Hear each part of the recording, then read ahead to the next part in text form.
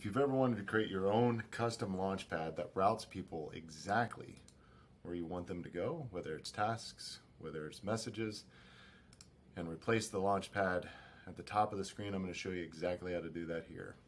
Okay, so over here in GHL Plugins, you're going to go to Custom Launchpad. You can set it up. I'm not going to go over the setup here in this video.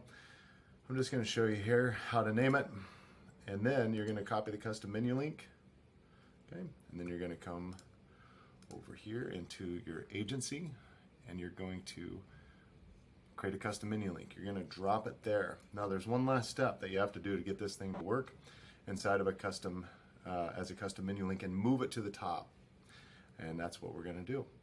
So here you can see I added this as an agency. I'm in the agency dashboard here, so I added it as a custom menu link for the agency.